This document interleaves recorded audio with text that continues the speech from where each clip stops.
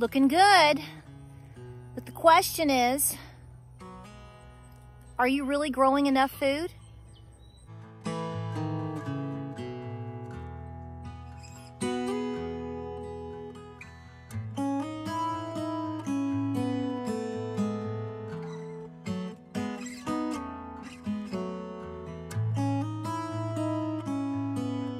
Hey guys, welcome to Appalachia's Homestead. Checking out the garden. Looking pretty good. We had a lot of rain this past week. It has really helped us out. The corn is coming along nicely. We had a few sunflowers that we lost. They're the volunteers, but that happens with high winds and whatnot. Now we're gonna be 95 degrees. So welcome back to the channel. I wanted to touch on this tonight because it's on my mind. And I feel convicted to make a video about this, and I know that it's a touchy subject, and I know that there is a handful of people that don't like to talk about this, and well, I'm here to shake you out of your denial. So I'm just going to point blank say it like this in the most honest way I know how. You don't have enough food. You're not growing enough food, and you know what? Neither am I. Okay, no one that you know is, no one that you watch on YouTube is, no one down the street is, okay? I'm just gonna go ahead and say it like that as a generic broad brush statement to try to shake you, wake you, bake you, and myself too. No matter what anybody thinks, no matter what anybody says, no one has the solution that is going to be the end-all fix for you or me in terms of full self-sustainability. We do not live 1883.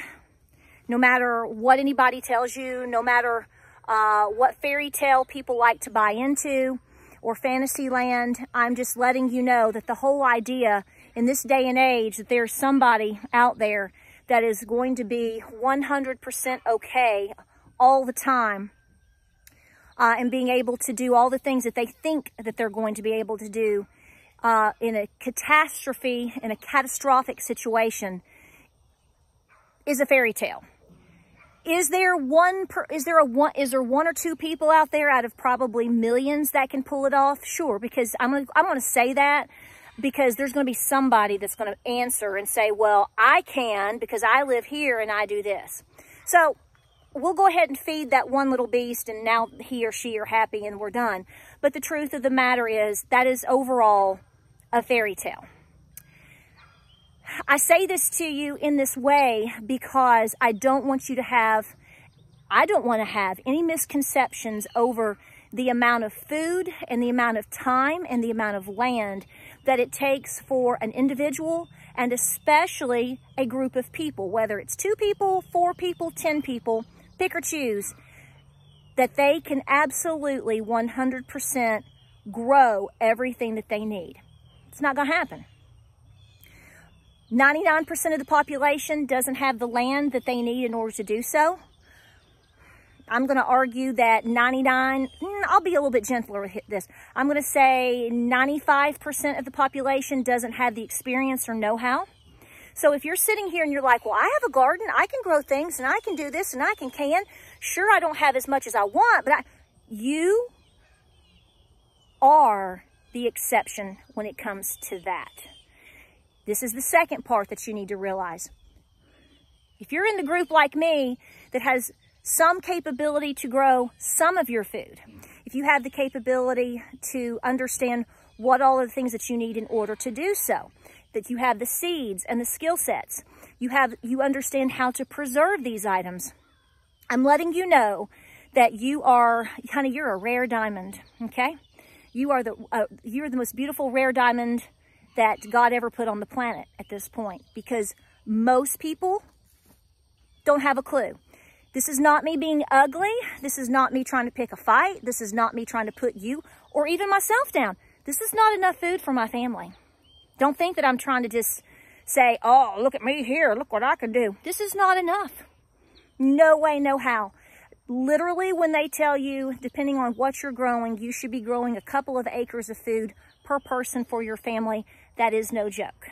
So since we know this, historically, since archaeologists and historians can verify all of this information for you, a couple of raised beds in your backyard, while they will help supplement you, they are not going to feed you very long. They'll help you with your food bill. They'll freshen your foods up.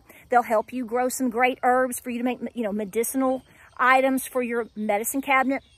I'm not denying that they supplement you, but the whole idea of being comfortable and claiming that you're growing X amount, guys, it's just not, in most cases, it's just not true, okay?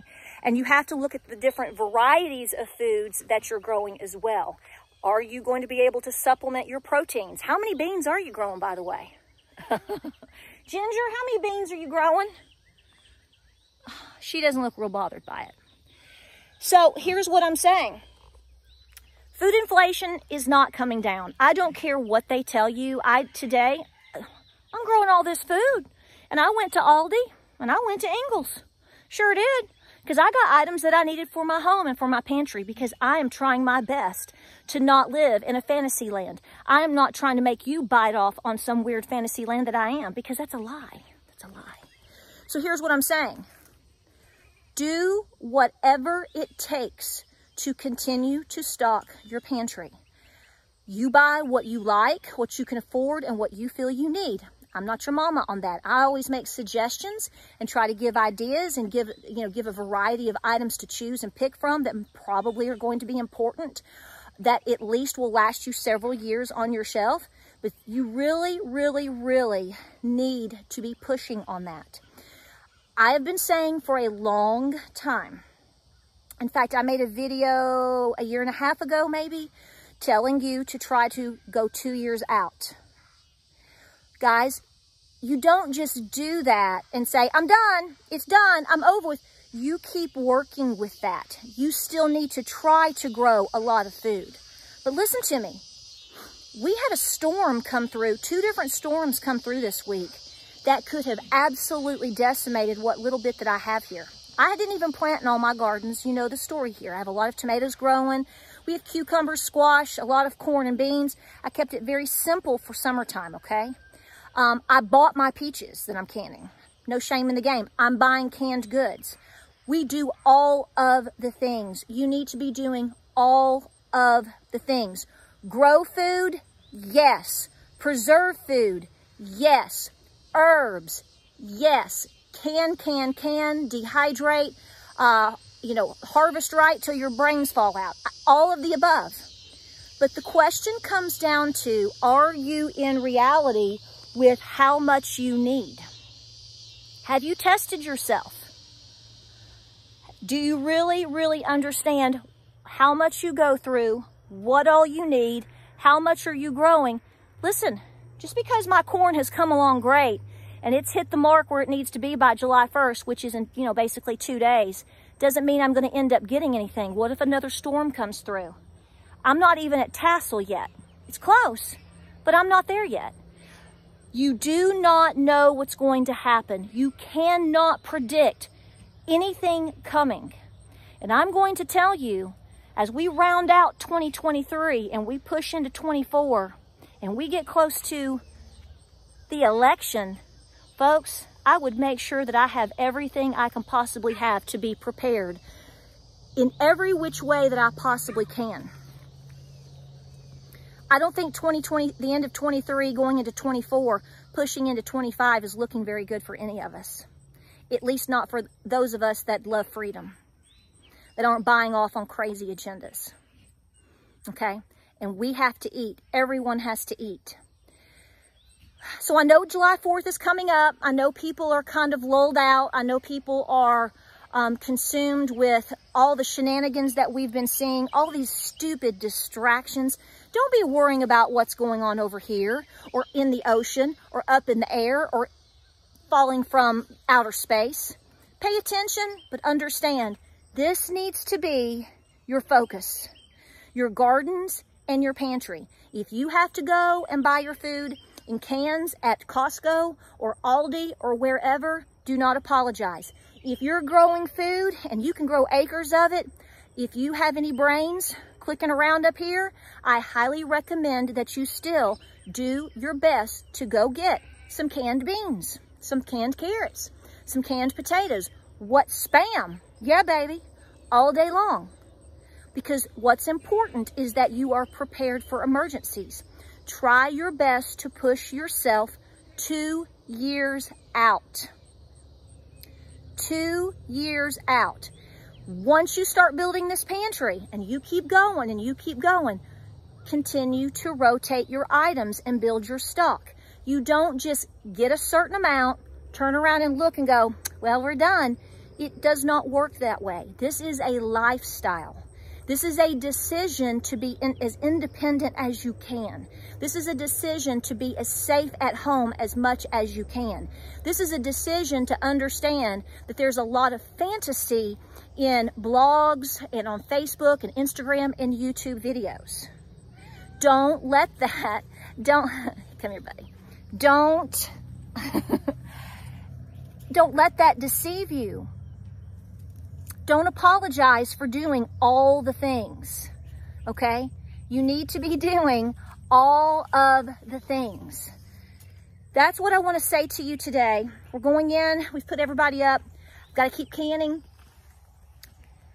You just can't stop. I know you want to break. I'm tripping on rocks. Imagine that, Rocky Top. I know you want to break. I know people want to go on vacation. I know people want to just have a mental break. I get that. You don't have to just slam yourself 24/7 with all the crazy stories in the news. But don't put your preparedness and all the things that you're trying to accomplish aside. We, as of basically starting Friday, today's Wednesday evening, so hopefully I'll get this video up tonight or first thing in the morning. But as of June 30th, we're on a 6 to 7 week schedule to push again on a lot of projects. The deadline for a lot of projects, small projects, summer projects that we knew that we were going to be doing, our personal deadline, fingers crossed, thank you Lord, is the 15th of August. We're pushing. I want a lot done before September. I think you should try to push too. Do the best you can. Keep growing, keep stowing, don't stop. Get the foods and the items that you need for your home as fast as you can, as quick as you can, as calm as you can, but don't stop. Don't stop. All right, guys, we appreciate you. Whew, it's getting muggy. Hope you're doing well. We're gonna be 95 degrees Friday and Saturday. Yeah, looking real forward to that. So a lot of work has to be done around the farm. And hopefully you're getting a lot of harvest come in one way or another. Guys, if you have to go to Costco to buy your carrots or go to the farm stand to get your peaches or head to the Mennonites to get your potatoes and then you can them or whatever you choose to do, just do it. Like, subscribe, and share. Wait, look. Crazy. Guys, we appreciate you. We love you. Thank you so much. Stay very busy, and we'll see you on the next video.